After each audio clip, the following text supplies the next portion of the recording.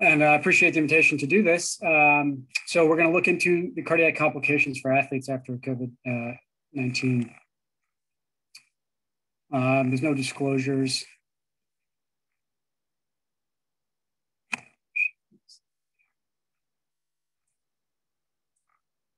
So when we think about cardiac complications associated with COVID-19, as many of you are well aware and see this in the hospital day to day, our initial data came from hospitalized patients early in the pandemic, with anywhere up to about a quarter or slightly more of hospitalized patients showing evidence of cardiac injury. Many of the studies that were done defining cardiac injury really suggested that a troponin greater than the 99th percentile met that criteria. And the troponin level tends to be higher in those underlying conditions, and the higher the level, the worse prognosis. Some of the data or some of the studies also included new ECG findings or abnormalities in echocardiogram as part of their definition for cardiac injury as well. Over the last few months, and we've also noted or seen clear risk factors for having severe COVID-19 disease or increased risk of death. And those includes diabetes, hypertension, obesity, and known cardiovascular disease. What about fitness level? How does that play a role into as a risk factor or is it not a risk factor? So when we think about regular exercise, there's really good data that routine moderate aerobic exercise has consistently been shown to be beneficial for both the primary and secondary prevention of cardiovascular disease. It also improves immune function, reduces low-grade inflammation, improves mental health, and lowers the risk of illness. So how does that play out for COVID-19? Found this interesting study from Mayo Clinic proceedings that looked at, is a retrospective investigation that looked at patients who had had previous stress testing and then a COVID-19 diagnosis. And so they had 246 subjects who had stress testing and the diagnosis, and 89 of those were hospitalized. And so they looked at their peak exercise effort prior to the illness and their hospitalization rates. And so if you look at the graph here on the right, peak METs on the bottom, you have men and women. The green is the lowest MET category, 5.4, and the yellow is the greatest, essentially greater than about 10 METs. And you can see for both sexes, the hospitalization rate decreases significantly as their fitness levels were higher. And so the odds ratio for hospitalization for that lowest fitness quartile, the less than 5.4, was 3.88 compared to the highest fitness level. And so they concluded that there was an independent inverse association between the maximum exercise capacity and likelihood of hospitalization. So just another reason to encourage all of our patients and ourselves to exercise regularly. When we think about the mechanisms of cardiac injury with COVID-19, there's a host. We know obviously there's direct acute lung injury and ARDS, but the virus also can directly impact the heart through direct viral myocyte invasion and myocarditis. And then there's multiple indirect mechanisms as well. You have increase in inflammatory markers, IL-1, IL-6, TNF-alpha, and that can create inflammatory related injury. You can get coronary plaque rupture or type 1 MIs. And then with the endothelial activation, you can also get the dysfunctional endothelium that become pro-adhesive and prothrombotic, and then reports of stress cardiomyopathy or Takotsubo cardiomyopathy.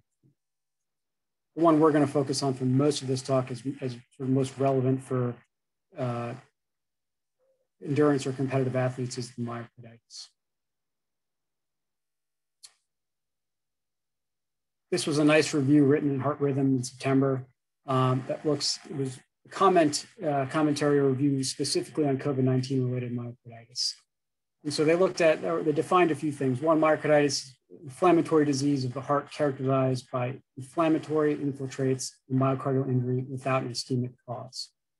Viral myocarditis, the proposed mechanism is a combination of both direct cell injury and T lymphocyte-mediated cytotoxicity.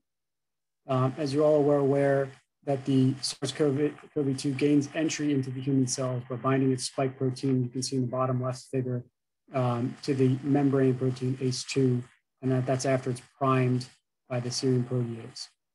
Now, the ACE2 receptors are pretty prevalent across the body and probably explains a lot of the symptoms, but you see it in the cardiomyocytes, you see it in the vasculature, in the gut, of course, in the lungs. This is a review in the New England Journal from Wesley Cooper that was about myocarditis broadly, not specifically to viral. And it's important for a few reasons, just addressing some of the testing that we utilize in their effectiveness of picking up myocarditis. So one, in this paper, that myocarditis is commonly due to viral infections, but can result from other things, pathogens, toxic or hypersensitivity to drug reactions, giant cell myocarditis, or sarcoidosis. As we go forward, we're going to talk about a lot of the testing that's been done and a lot of the studies and recommendations for testing in athletes. And so I think this is an important piece to recognize. So in this paper, they suggested that troponin I was 89% specific, but only 34% sensitive for the diagnosis of myocarditis. The ECG, there's a variety of abnormalities, but really none of them are pathognomonic. And you can see pretty much anything: low voltage, maybe suggestive pericardial effusions, Q waves, a new bundle branch block, T-wave inversions, ST elevations, ST depressions. But again, the sensitivity is quite low, only 47%. With regards to the echocardiogram, it's really helpful in ruling out other causes of heart failure, but there's really no specific features of acute myocarditis. And in the population who is able to recover at home, we have to remember that many of the cases actually do not show abnormal LV function. So what do we know about the cardiac outcome following COVID-19 in athletes? We really don't know yet. We're still learning. A lot of the initial data was very small scale, but I think over the next few months, we'll see some of the larger papers, and one of them we will hit on today. As I mentioned, the current return to play recommendations have been really focused on identifying myocarditis in this group. And myocarditis in general, as we discussed, can really lead to supraventricular and ventricular arrhythmias, heart failure, cardiogenic shock, cardiac arrest, and sudden cardiac death. So what about exercise in acute myocarditis? Why have there been such extensive protocols and recommendations for testing athletes? And some of this initial data actually comes from a murine model of the Coxsackie virus myocarditis in mice. And so they had 30 mice per group, and they had them swimming for 60 minutes for 9 days. And what they found was that the infected mice who exercised ended up having increased viral titers, increased myocardial fibrosis, and a higher mortality. So how does that translate to humans, and what have we seen from our data? And so when we look back at all the studies ranging from, this one on the right from 2004 all the way to the most recent one, 2018 that's here, in terms of the causes of sudden cardiac arrest or death in athletes. And so the one from the left is from Dr. Marin and colleagues in Circulation 2007. This is one of the original papers suggesting that hypertrophic cardiomyopathy was one of the big risk factors or cause of sudden death in athletes. But when you look at that arrow on the bottom left, that teal color, myocarditis was a 6% cause of sudden death in this group. When you look at, on the right, the paper from military recruits, here they had, they looked back from 1977 to 2001, and they had 64 deaths that were non-traumatic and identifiable cardiac abnormality. And they suggested that 13 or 20% of the deaths out of that 64 were related to myocarditis. More recently, this is a paper from the group out of University of Washington in Seattle that looked at sudden cardiac arrests and deaths in middle school, high school, college, and professional US athletes from 2014 to 2016. And they had 179 cases of either sudden cardiac arrests that were survived or deaths. And myocarditis was determined to be the cause in about 4.3%. So that had triggered a lot of the initial concern about when we saw the signal from hospitalized patients of increased injury, and then knowing this background data and the cause of death in athletes.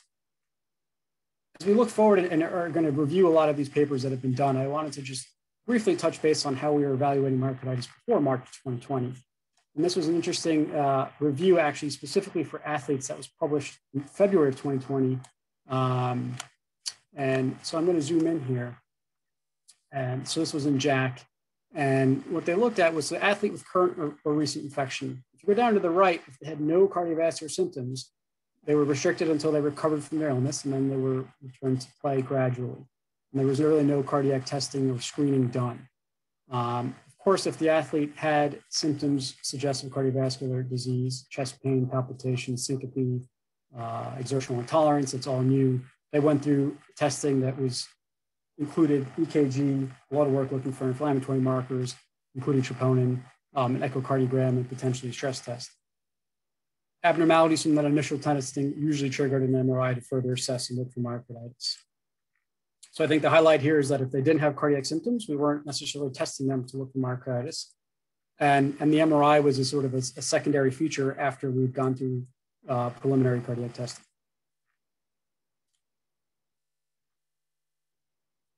And thank you, Dr. Weissman, for mentioning your talk coming up in 2 weeks. So I will let the MRI experts review all of this with you, but I think it's important to touch base on. So the Lake Louise criteria for myocarditis, when we look at all of these papers and look at the definition, I think it's important to get an understanding. So tissue edema, of course, is the hallmark of inflammation in all soft tissues. The T1 and T2 relaxation times, they're magnetic properties of the tissue that's influenced by the intrinsic tissue characteristics, there's extrinsic environment, and the method of measurement. But with regards to cardiac MRI, the increased edema causes prolongation in both T1 and really especially in T2 relaxation times in the myocardium. The T1 is less specific. As you progress, the inflammation can also result in hyperemia, increased vascular permeability, and net expansion of the extracellular space. And then lastly, if it's more severe, inflammation can cause myocyte injury, necrosis, fibrosis, and scarring. And so for tissue edema, really T2 has been utilized. And for myocardial injury, you can look at the extracellular volume, native T1, and the late gadolinium enhancement. So this was an updated criteria that was published in 2018 in JACC, and it overused the use of MRI to diagnose myocarditis. So I think one of the first highlights here is to notice that even in that paper, they say that this criteria is really meant to be used in patients with clinically significant syndrome that puts them at higher risk or higher pretest probability for having myocarditis. When you look at the criteria, it really requires 2 pieces, one myocardial edema, and then the second non-ischemic myocardial injury. And it's suggested that if you have only one of the markers, it still may support the diagnosis if you have the appropriate clinical scenario.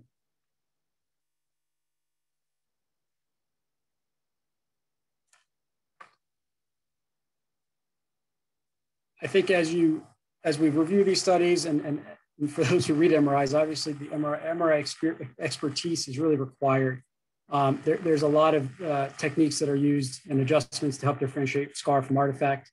The parametric mapping that we've discussed, a lot of it is newer, and there's no specific criteria for normal. And so there's a lot of whole sequences, vendor-specific image acquisition and evaluation techniques that are really not standardized.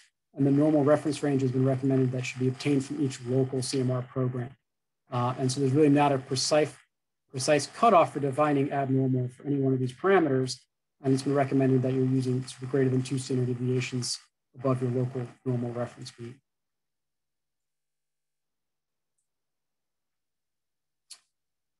So this was a game plan for resumption of sport and exercise after coronavirus 2019 infection. This was a paper published in May of 2020 that by colleagues, sports cardiology colleagues around the country, given that initial signal of harm and to make sure that the athletes were being evaluated appropriately before returning to play. So this was purely expert opinion, given we really had no data at the time. And so this is their flow chart. Essentially, if the patient was, or the athlete was COVID negative and asymptomatic, they'd go through their normal pre-participation physical exam, which for most places is a history and physical examination. If they were positive for COVID-19, the initial algorithm suggested if they're asymptomatic, they would rest, recover, and then return to play gradually.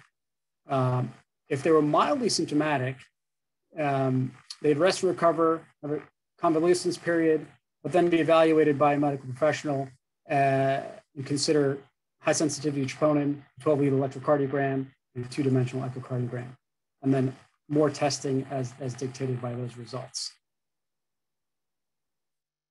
And I think it's important here. So these are the mild symptoms, which do not necessarily mean cardiac symptoms. Mild symptoms has been defined as sort of above the neck and GI. So rhinorrhea, cough, cold, some light myalgias, and then diarrhea.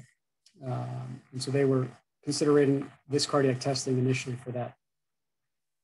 Of course, hospitalized patients, we're not necessarily going to touch upon here, but they would have their full cardiac testing, including EKGs, echoes, and troponins while hospitalized, and then require follow-up. Many of you are going to be very familiar with this paper. This is a paper out of Germany from Puntman et al. That looked at a non-athletic cohort, but the initial results were staggering and created a lot of stir and concern about myocardial injury after COVID-19 illness. So they looked at 100 PCR positive patients, 67 of them recovered at home, 18 were asymptomatic, and 49 were mild or moderately symptomatic.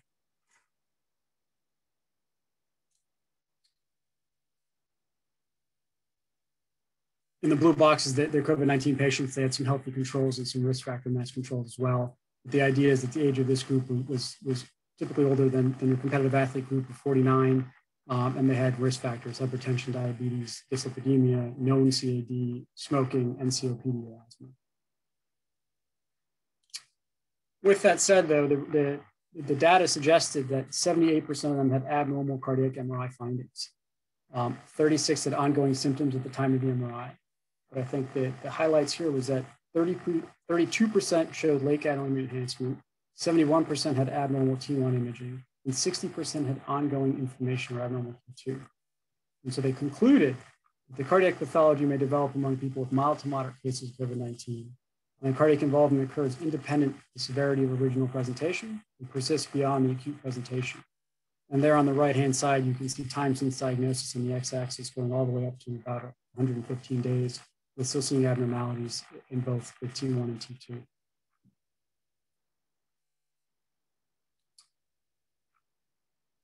Now, I think it's really important to acknowledge here that there was a lot of inconsistencies and concern about the data and the way it was presented, and it actually led to a subsequent publication of a revised manuscript. There was use of inaccurate metrics using mean versus medians, inconsistencies in the reported data between the figures. And I know there was long discussions on Twitter and other statisticians who reviewed this data in detail and were very concerned about how it was reported. And of course, anytime that a manuscript's revised for having inconsistencies, it makes you pause and think about the whole data acquisition and reporting. Shortly after that, there was a paper in specifically competitive collegiate athletes out of Ohio State. And they actually did EKG, troponins, echocardiograms, and cardiac MRIs in all of their athletes. And so they used cardiac MRI as a screening tool. And they had 26 competitive athletes. MRIs were done anywhere from 11 to 53 days after the infection. So none of their athletes required hospitalization or specific treatment. 12 had mild symptoms: fever, dyspnea, myalgia, sore throat. 14 were asymptomatic. The preliminary cardiac testing, EKGs, troponins, and echocardiogram were normal in all of the athletes. But they reported that 15% had MRIs consistent with myocarditis, where they had abnormal T2 and late gadolinium enhancement. 2 of them were asymptomatic and 2 had mild symptoms.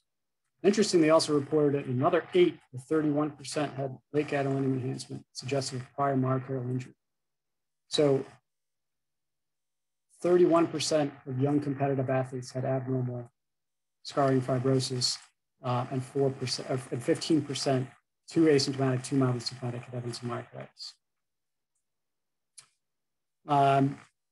This is their chart of all their athletes, so 1 through 26, and some of their MRI data.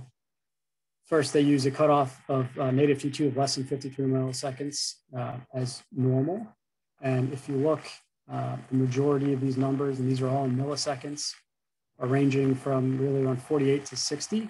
And then the ones with myocarditis, one had a 55 T2 milliseconds, 158, 161, 163. And then if you also look down at this chart, they had multiple who were right at that cutoff of 53 milliseconds.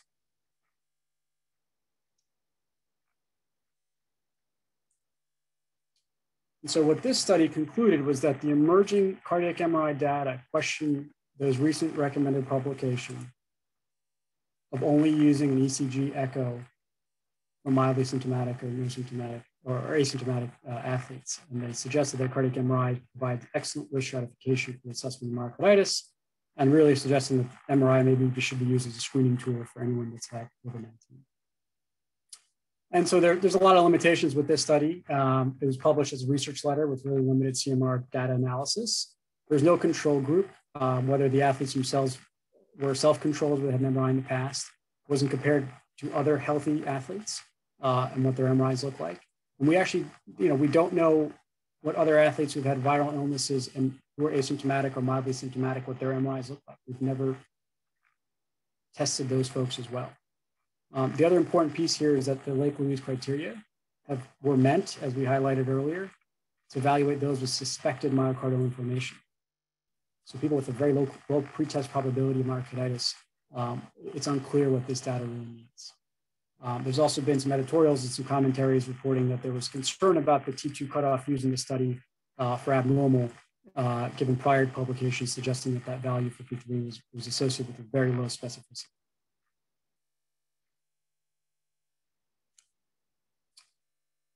So as we go through it, some more of these studies, obviously, I think it's important to think about the sensitivity and specificity piece of all of this. And so with the idea of not wanting to miss a myocarditis in young, competitive, otherwise healthy people, was there a push sort of to decrease the sensitivity, to decrease the specificity while increasing the sensitivity and shifting that curve to the left?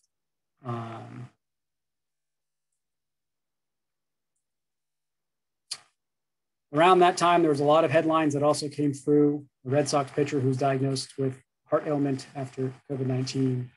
And then there was multiple concerns about restarting sport with cardiac problems as the primary concern. So at the heart of it, cardiac inflammation, next virus hurdle for college leaders, heart condition linked with COVID-19 fuels Power 5 concern about season's variability. I think that the one thing that colleagues who were in contact with many of these leagues and teams was that the main concern should have been and is the spread of the virus among athletes and keeping them safe from getting the virus, but that the concern of a cardiac illness should not be the reason to cancel the season.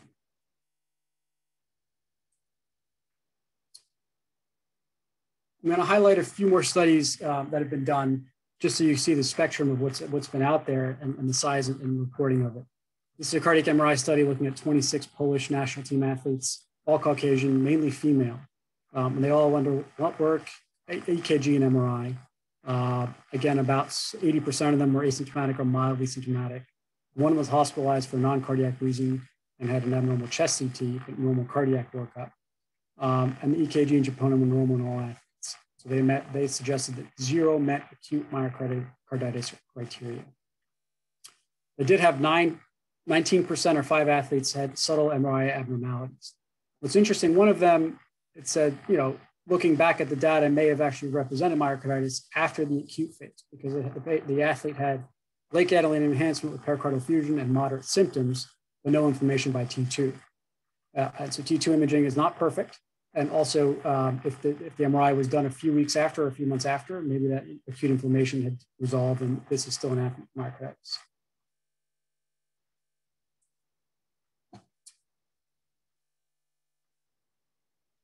Here's another study looking at 59 athletes, 63% female. They all underwent troponin, EKG, echo with strain, and MRI. Almost all of them were either asymptomatic or mildly symptomatic. And they suggested that 2 or 3% had myocarditis and both were completely asymptomatic. And one had pericarditis, all with normal troponins, EKGs, echo, including strain. One of the athletes developed symptoms, ended up having an LVEF that dropped to 45% on follow-up echocardiogram. The other important highlight from this study is that they suggested that there was a significant finding of RV insertion point late gadolinium enhancement. And you can see that right at the right, where the RV inserts into the left ventricle. And this is a finding that we've seen in older long-term endurance athletes, but has never really been seen or reported in otherwise young, healthy, competitive athletes in the collegiate age group. But they found that this ROG was similar in both COVID positive athletes compared to their athletic controls. In the table there, I included some of the data with the T2 imaging, their milliseconds. So what they found on the first You have the COVID-19 positive athletes followed by healthy controls, followed by athletic controls. And so the p-values here are comparing the COVID-19 positive athletes to healthy controls. And so they found that the T2 elements were higher at every location, septum, lateral, or basal and mid septum and lateral walls. However, comparing the COVID-19 athletes to athletic controls, they were similar other than at the mid septum. And so 2 points here. One, maybe athletes do have different findings or normal findings, or their definition of normal may be different compared to a non-athletic cohort, and really reinforcing the need of having better data and better defined normals for the MRI in athletic population. And then two, what is the difference here between a statistically significant number and a clinically significant number of 1 to 2 milliseconds?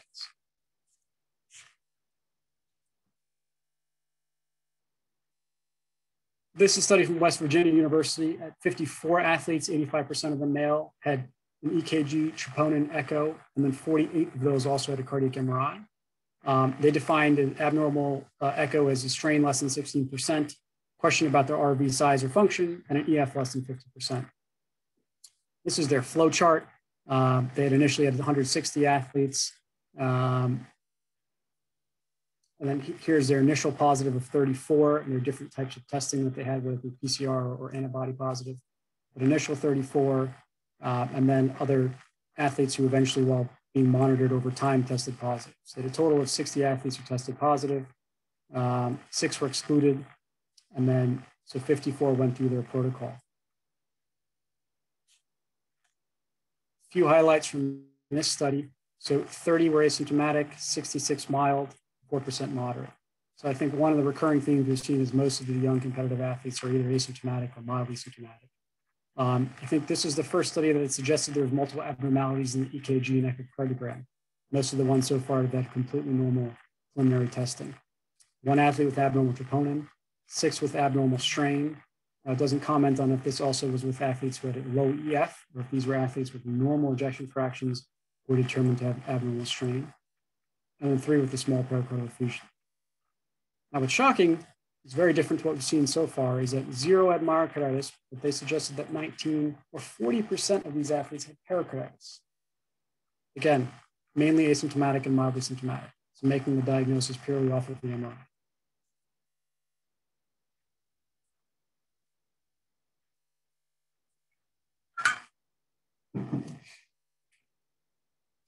This is a recent study looking at from the University of Wisconsin, where all of their COVID positive athletes had an ECG, troponin, echocardiogram, and MRI.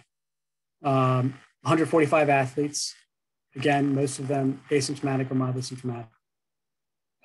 2 of them, or 1.4%, had myocarditis on MRI. Both of them were reimaged after 1 month. What's interesting is the first one was an asymptomatic athlete who had an abnormal troponin and what they described as marked myopericarditis. The second one had mild to moderate symptoms for 3 days, and had normal EKG. And then the follow-up MRI at 1 month actually showed completely normal MRI. And so all the findings had normalized. And then again, we find this signal here of 38 or 26% of these athletes had RV insertion point late gadolinium enhancement. The most recent paper and the most robust paper was recently published and includes one of our Medstar colleagues, Dr. Tucker, who's one of our primary care sports medicine physicians and the team doc for the Baltimore Ravens. And this was a paper looking at multiple collaboration actually among many of our professional leagues. So the Major League Soccer, Major League Baseball, the NHL, NFL, WNBA, and the NBA. And these athletes all had troponins, EKGs, and echocardiograms, regardless of their symptoms. It was, if they had tested positive, they had this testing done. I think one of the important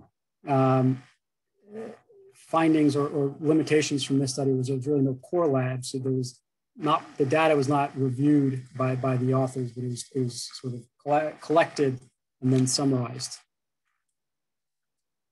So here's one of their data points, looking at all the different leagues labeled up top and the total number of COVID positive athletes. So per league, so for the NBA, so whether it be WNBA, the NBA, Major League Soccer. And so they had a total of 789 athletes among those leagues who tested positive.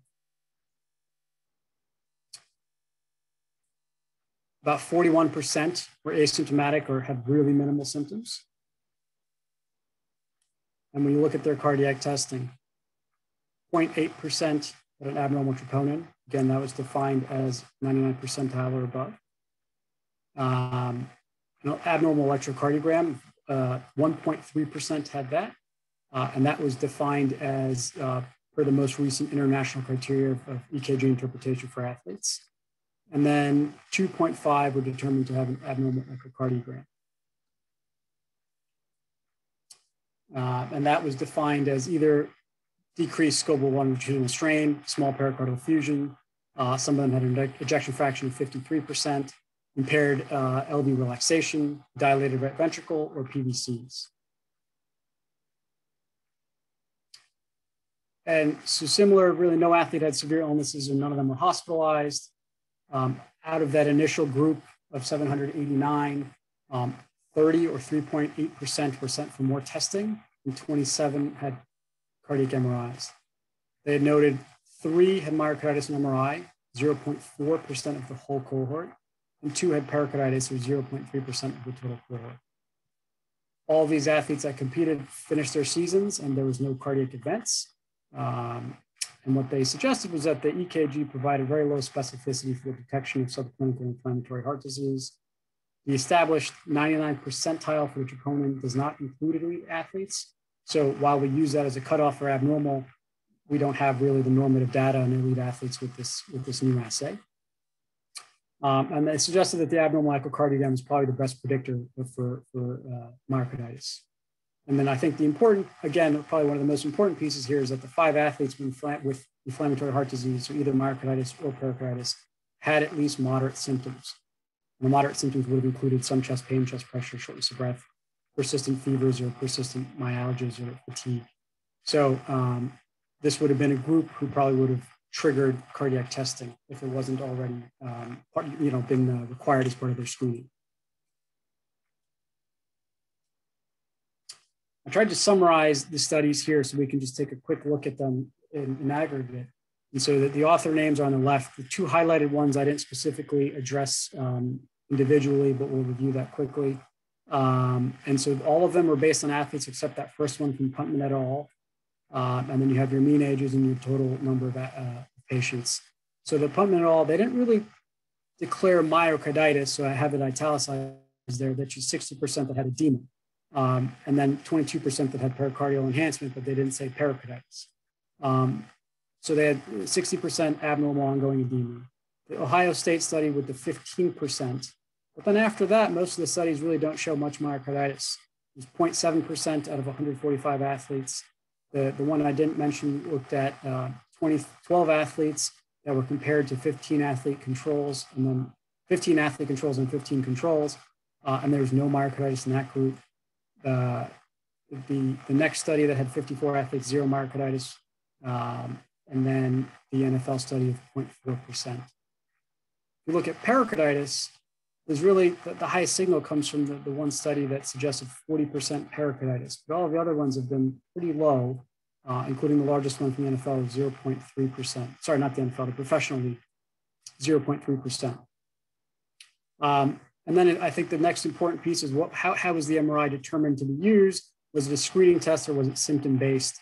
And almost all of them, the MRI was used as a standard screening for anyone that tested positive.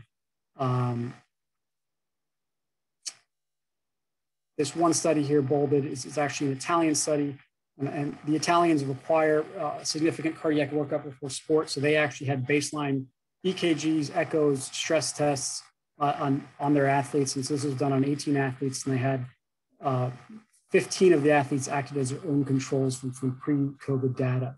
And they ended up looking at all the blood work, troponins, D-dimers, EKG, stress tests with pulse oximeter, Holter monitors, spirometry, chest CT, and an echocardiogram. And they suggested that none of them had abnormalities, including 15 of those 18 who were able to compare to their own data. And they had none of the short-term issues. And then none of them had outcomes data other than the most recent professional league data that suggested there was no adverse events.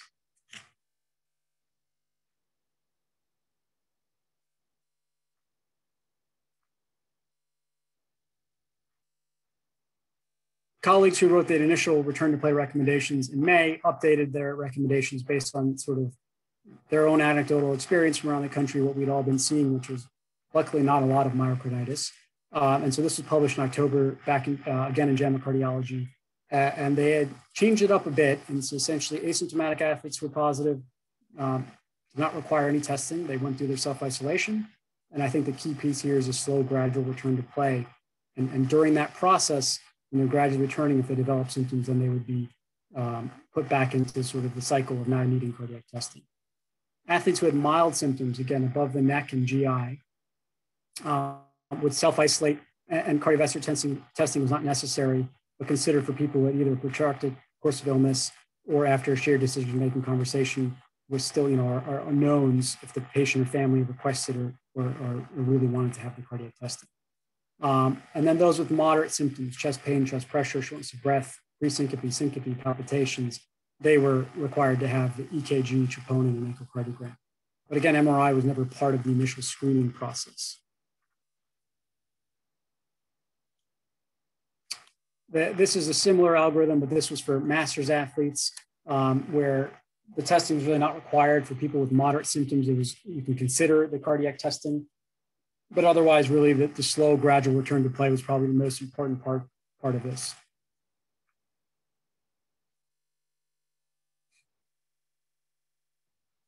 Given all the testing that's been done with the recommendations of EKG, troponin, and echocardiogram, there was a nice paper published in JACC Imaging that was reviewing some of the imaging considerations for the athlete.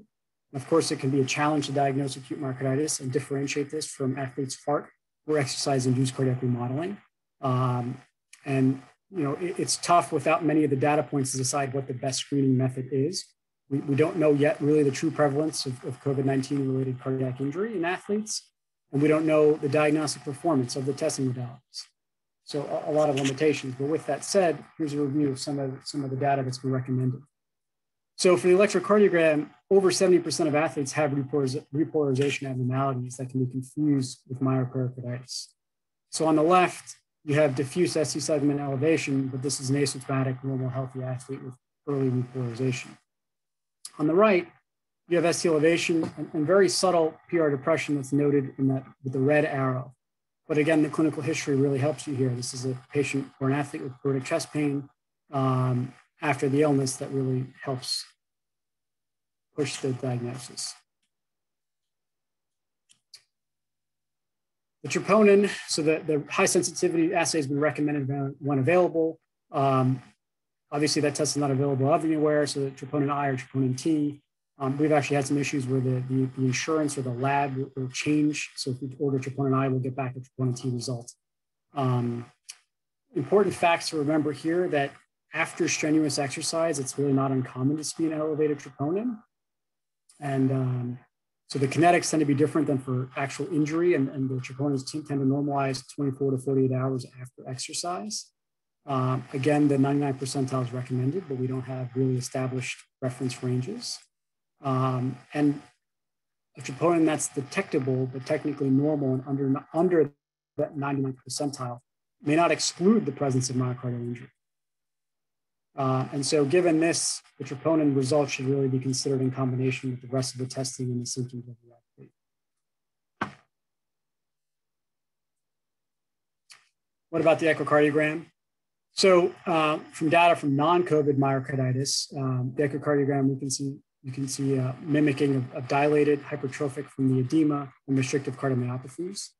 You can have global or regional LV dysfunction with or without diastolic dysfunction and with a preserved left ventricular ejection fraction.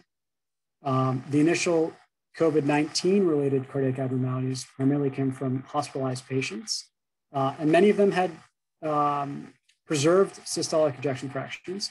And the highest signal of abnormality was actually RV, right ventricular systolic dysfunction, and LV diastolic dysfunction. And so I think when we are looking at the echocardiograms of all of these athletes having the testing done, we have to keep that in mind, but also understand what we expect to see from the athlete and him or herself, with the idea that the magnitude of the exercise-induced cardiac remodeling and the adaptation is really influenced by the athlete's age, sex, BSA, ethnicity, their exercise dose and their sport. And so if you have a 24-year-old professional African-American basketball player who's 6'9", 250 pounds, I'm going to expect to see something very different than a Caucasian female runner who's 20, based on this data. They've put together considerations for what would be considered athletic remodeling versus some of the red flags that should be suspicious for pathology and probably trigger more workup.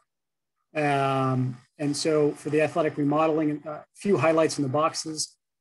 We expect to see for endurance athletes symmetric dilation of all 4 cardiac chambers.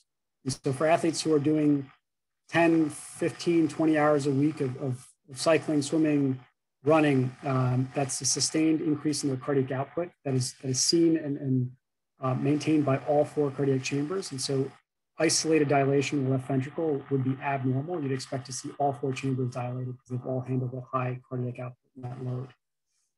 We never expect to see regional wall motion abnormalities.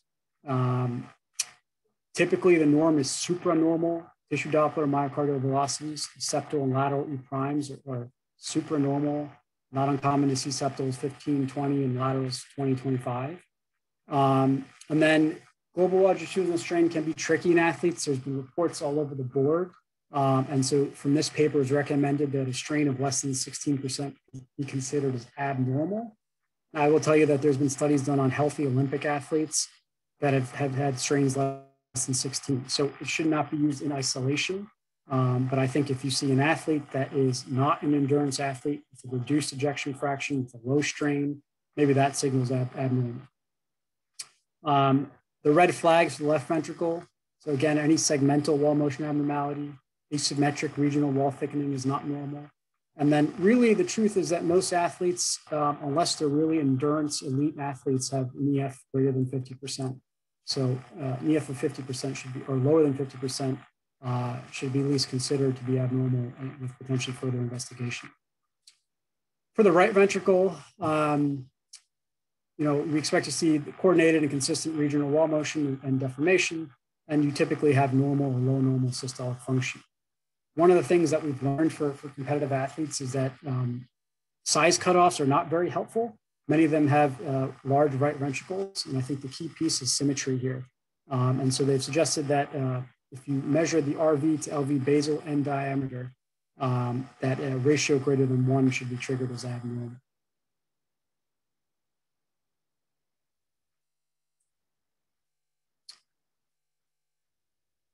When should we be considering a cardiac MRI? So again, they mention a few things here, and this is really the piece of those with moderate to high pre-test probability of myocarditis should then be pursuing a cardiac MRI. So if someone's having cardiopulmonary symptoms after the COVID-19 infection, even if they've had a normal echocardiogram, I would consider a cardiac MRI. Troponins, so if they had initial troponin, but they happen to exercise beforehand, you have them abstain from any exercise 48 hours if their second troponin is still abnormal.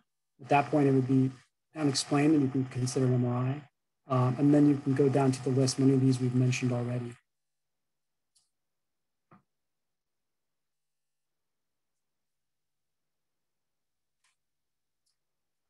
As we've reviewed some of this data and some of the studies, there's still a lot of unknowns. Many of the subtle abnormalities that were found or reported were in athletes who had had normal ECGs, troponins, and echocardiograms, were asymptomatic or mildly symptomatic. So are these isolated MRI findings clinically significant in this group of people? And I touch on the one Wisconsin study that had the resolution of myocarditis in 1 month follow-up. So, again, we don't know what the MRI looks like after other viral illnesses. Are these initial findings common after a viral illness? They're not clinically significant and resolve after a short time. I think that's certainly an area that needs to be explored.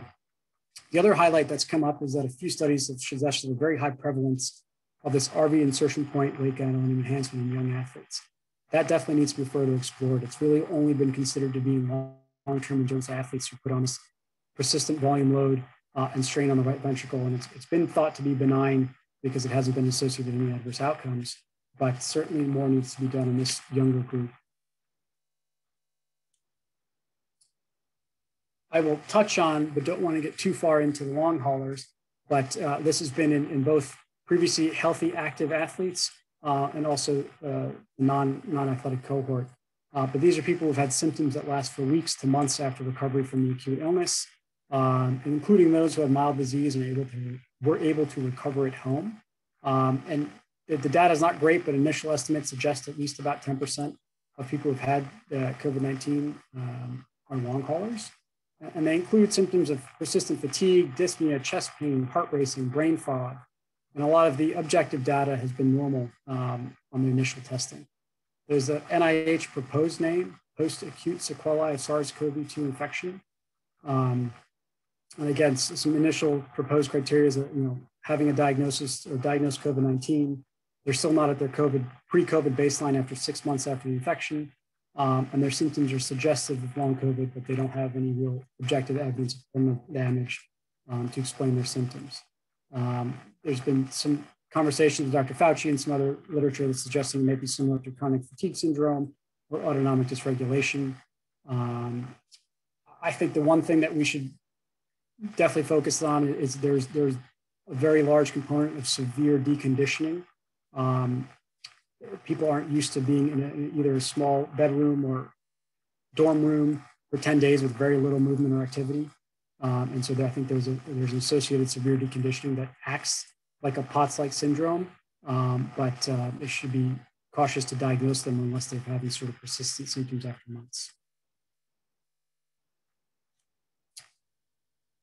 So in summary, myocarditis in general has been noted to be a common cause of sudden cardiac arrest and sudden cardiac death in athletes. The prevalence of cardiac-related pathology after COVID-19 in competitive athletes is likely low, but it's definitely remains under investigation, and we need larger studies to help corroborate that. Knowledge of the expected findings of athletes' heart based on the athlete's characteristics, sport, hours per week of training, BSA, sex, can be very helpful to differentiate healthy versus pathologic findings on their cardiac testing. We reviewed, I think, all of the current studies that have been done, and there's clearly large inconsistencies with both the prevalence of myocarditis versus pericarditis. And so this emphasizes the need for larger multi-center data controls and then blinded assessments with reproducibility in the findings.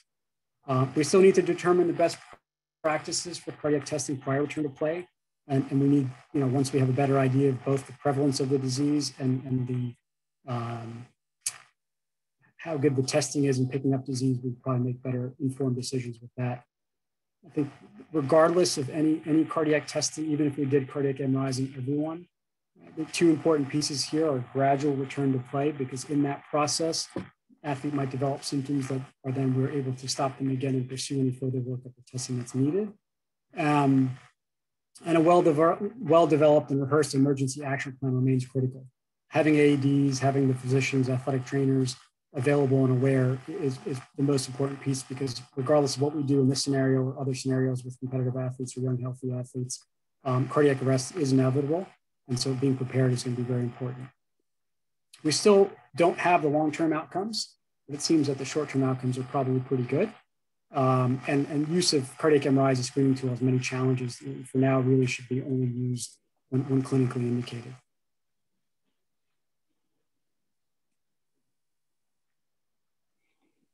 I'll pause there. Thank you, Ankit. That was really a great review and a lot of data. And I always enjoy any talk where cardiac MRI is sort of the center of conversation. But it's open to discussion.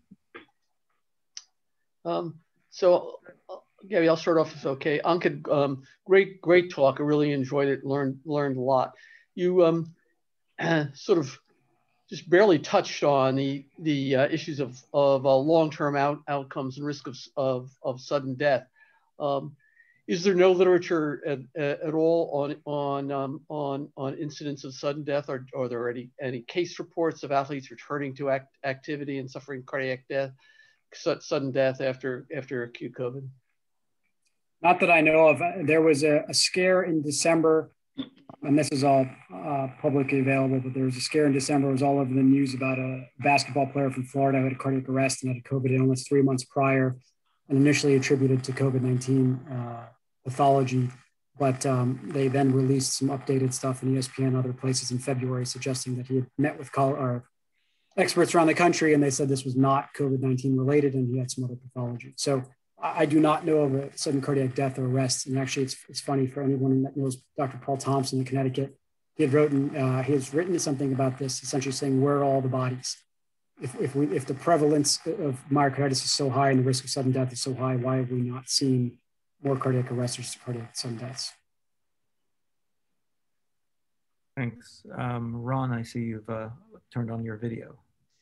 Yeah. Thank you, Ankit, for a nice review.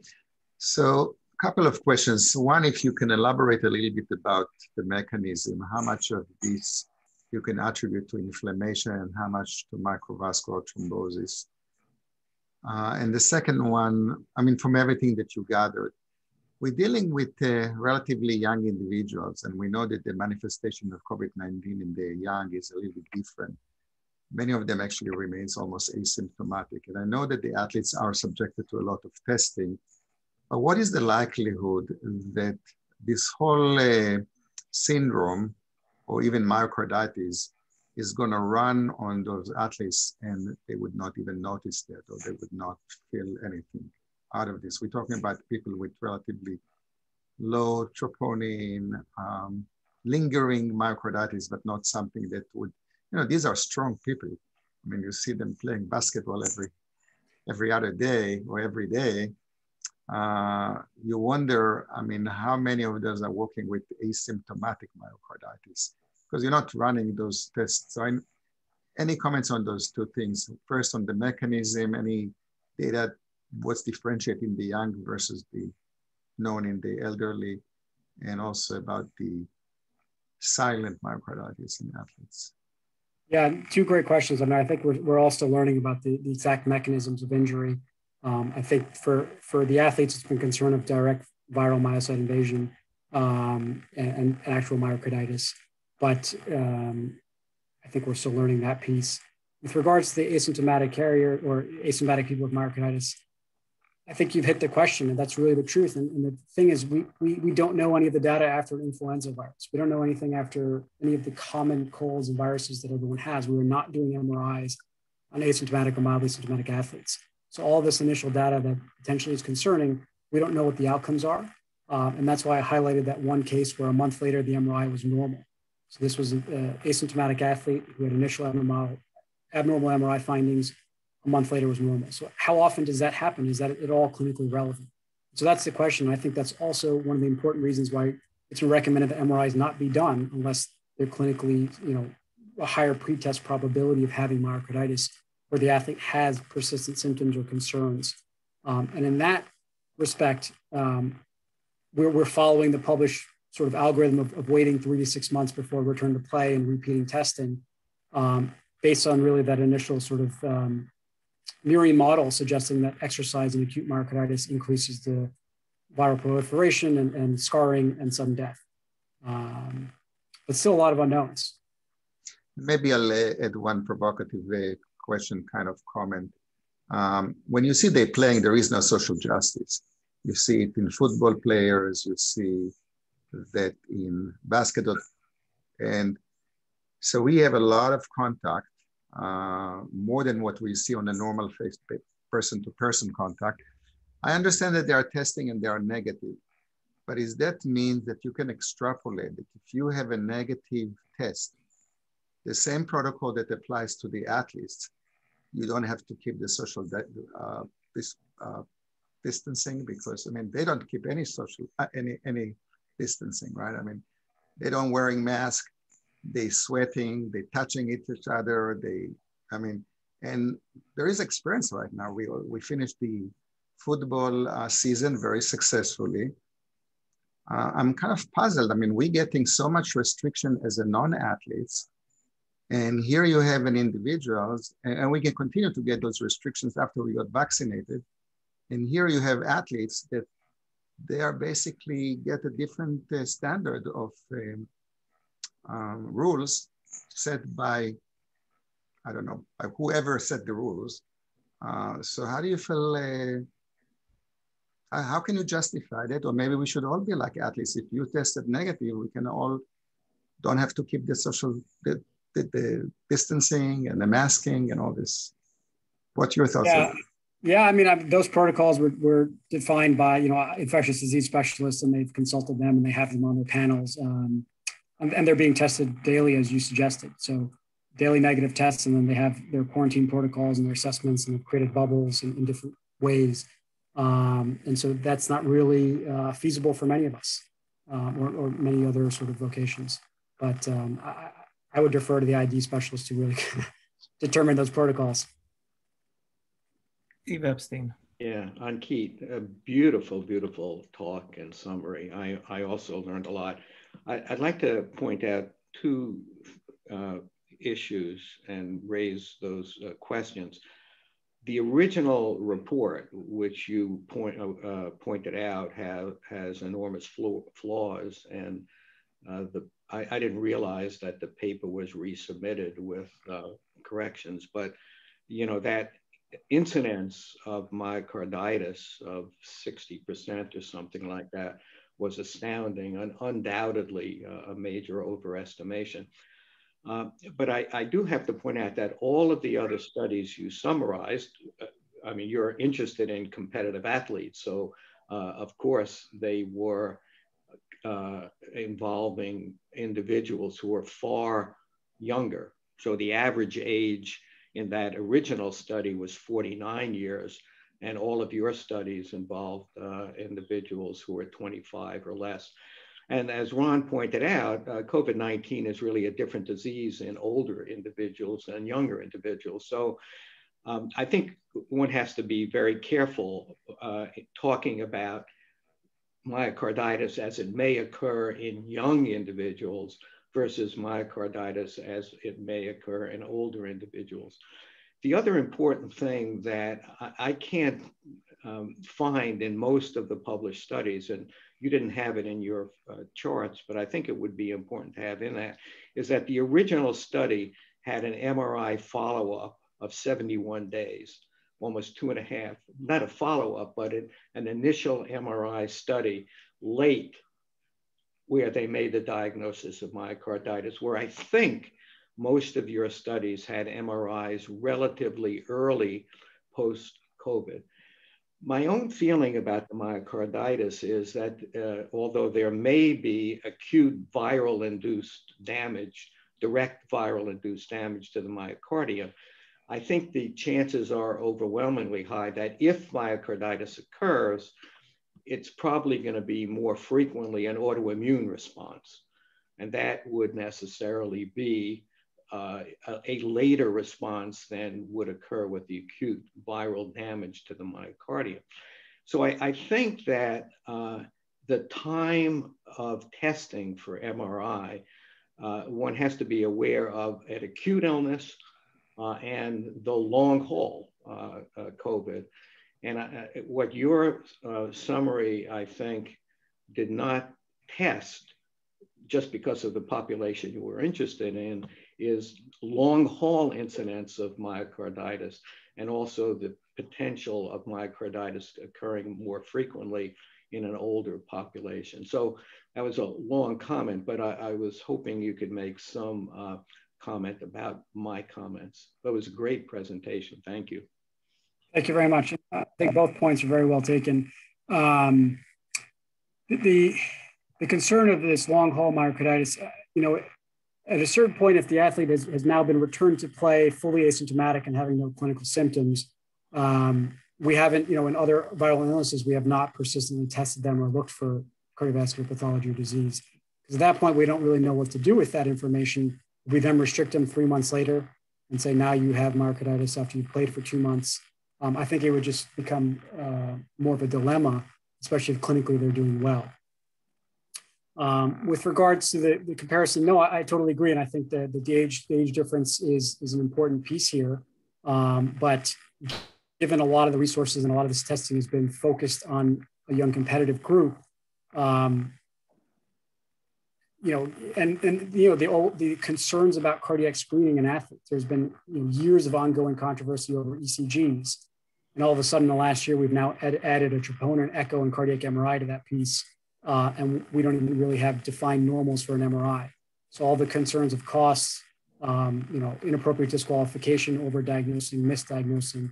So I think the goal here is to try to get enough of a data set to help guide what testing we should be doing, if any, ultimately for people who've had a COVID illness. Right. No, I'm not questioning the competitive athletes. I think you really hit the nail on the head with them. I'm just suggesting that we can't extrapolate the findings of normal athletes into an older age population. 100% agree with that. Absolutely.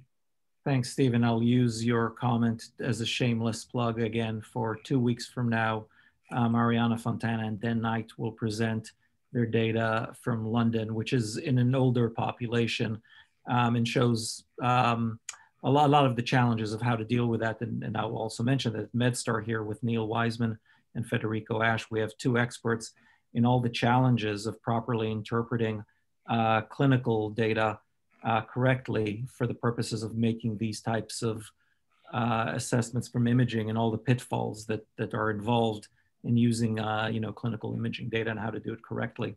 Alan, I see you're off video, or on video. I assumed you wanted to make a comment. Oh, no, just thank you, Ankit. I really enjoyed it. I think the one thing we're seeing, and I think is some of the younger referrals, Ankit, some, like the high school athlete who is not a super competitive, not performing at a professional level, exertion levels. They're also the younger patients that tend to do well. And where are we with them in terms of post-COVID screening? It sounds like even further minimizing what we're doing there, as long as they're feeling well, would be a return to play gradually, as long as they're free of symptoms. Do you agree with that?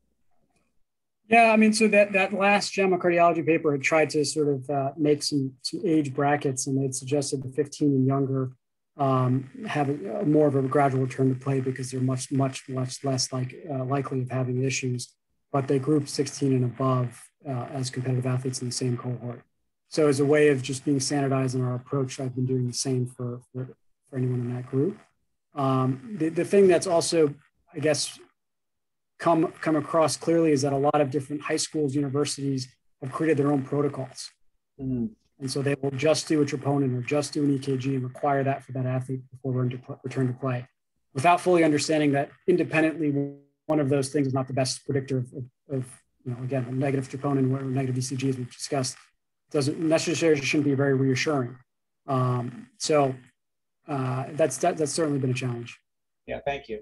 Yeah, I enjoyed your talk. Thank you. I learned a lot. Thank you.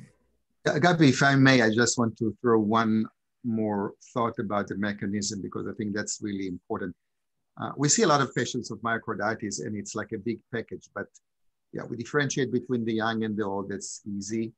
But I think also we have to make effort to differentiate between COVID-related to non-COVID related, because on the COVID related, we can have something which is microthrombus versus inflammation. And therefore the treatment may be different.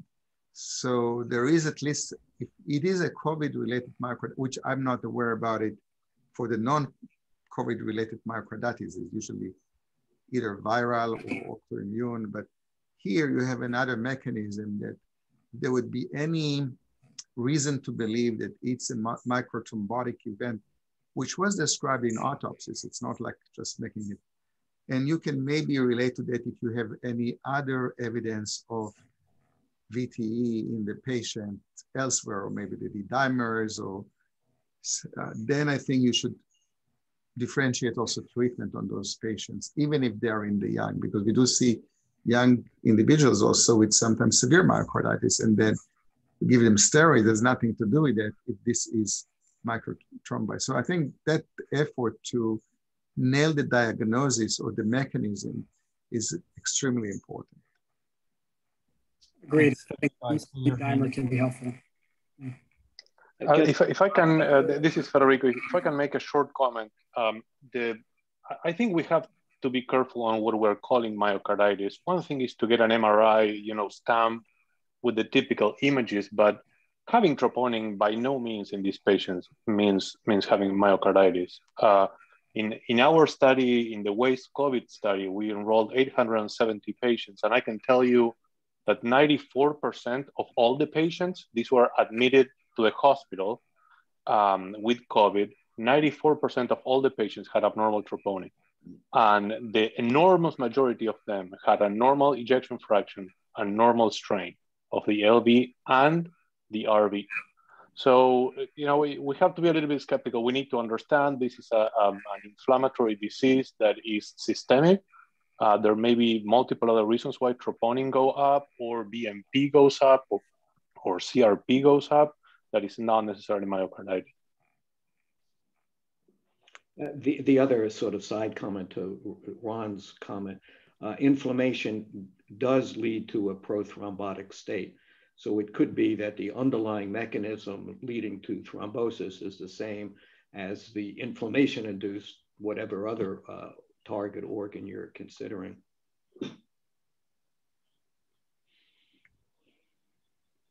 Thanks, everybody. That was really a brilliant talk, Ankit, and thanks so much for giving us the latest updates on this talk. I'll sort of mention that we're actively trying to get involved in a few trials in NIH submissions, as well as local trials for patients post-COVID here. We have a large enough population, certainly. So I think there's going to be a lot of data to come. And talking to some of my radiology colleagues in Europe, I was just speaking to somebody in Milan a few days ago, which was the center of activity at the very beginning of COVID, and they're having, unfortunately, yet one more wave. They're certainly seeing long-term effects in people, both pulmonary and they think cardiac. So I think we'll see a lot more data to come out. Thanks, everybody. We'll see everybody next week. Thank you.